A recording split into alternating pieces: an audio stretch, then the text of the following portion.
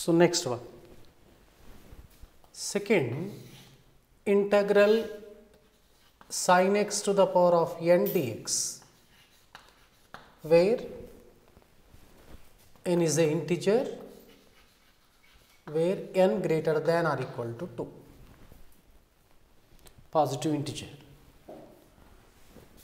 Let us suppose in is equal to integral sin x to the power of n dx. This we can write integral sin x to the power of n minus 1 into sin x dx, right down. It does not make any difference. This is the first function, this is the second function. By parts we have to do.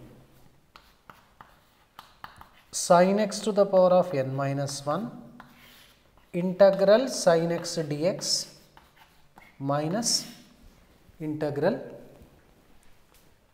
d by dx of sin x to the power of n minus 1 integral sin x dx and whole dx. Integral of sin x is minus cos x. So, minus sin x to the power of n minus 1 cos x and minus derivative of this one is n minus 1 into sin x to the power of n minus 2, sin x derivative is cos x, integral of this one is minus cos x dx. Now let us simplify. This we can write minus sin x to the power of n minus 1 cos x and minus take out common, minus into minus plus, n minus 1 common, integral sin x to the power of n minus 2 cos square x dx.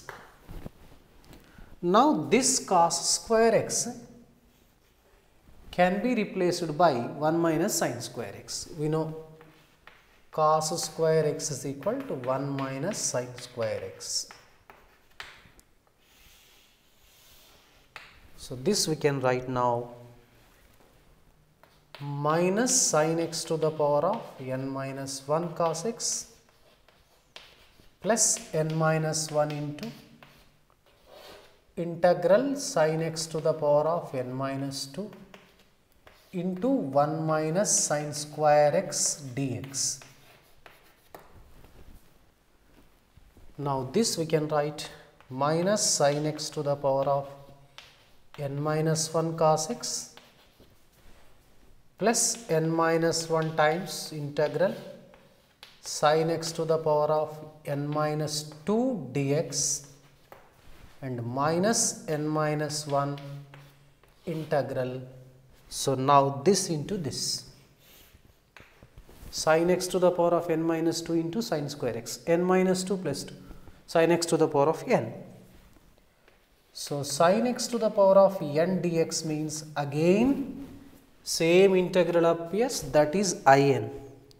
So we get in is equal to minus sin x to the power of n minus 1 cos x plus n minus 1 into, this can be written in minus 2, this is minus of n minus 1 in. So this one and this one can be written in minus 2 and in. Now bring minus n minus 1 in this side. So in that becomes plus nin and minus in minus sin x to the power of n minus 1 cos x plus n minus 1 in minus 2.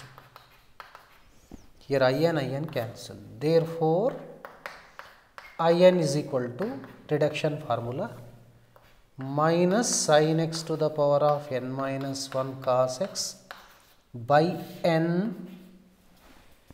plus n minus 1 by n in minus 2. This is the reduction formula.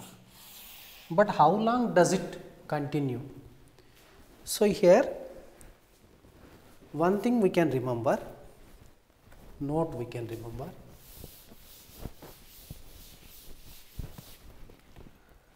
note, if n is even after successive reduction, we get I naught. I naught is equal to, that is integral sin x power 0 dx. So we get x. If n is odd after successive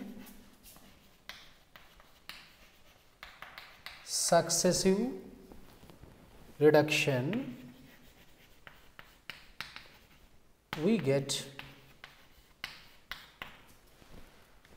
I1, that is integral sin x dx, which is equal to minus cos x.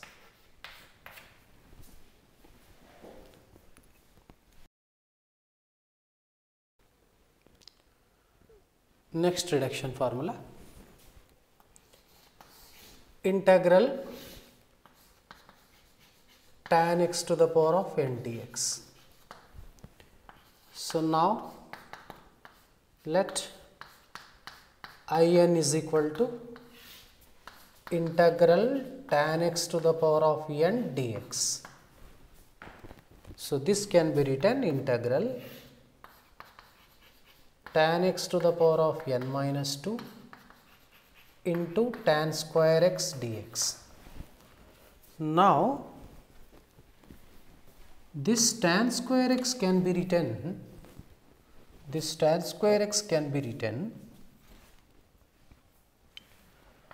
tan square x is equal to secant square x minus 1.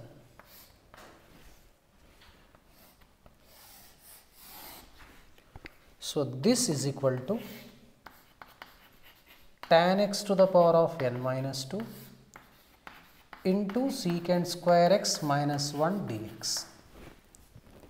So this we can write integral tan x to the power of n minus 2 secant square x dx minus integral tan x to the power of n minus 2 dx.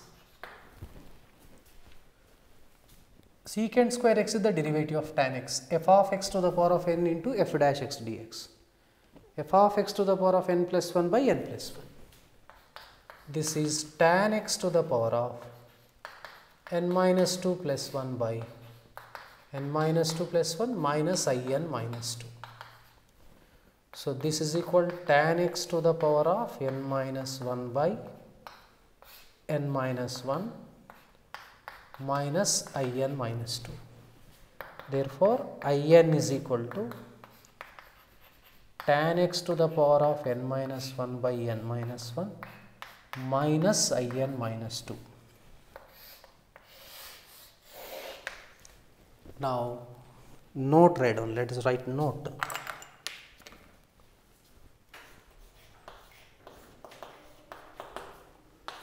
First note, if n is even after successive reduction, we get I naught, means integral dx, that is x. If n is odd after successive reduction, we get I1 integral tan x dx, which equal to log mod secant x plus secant x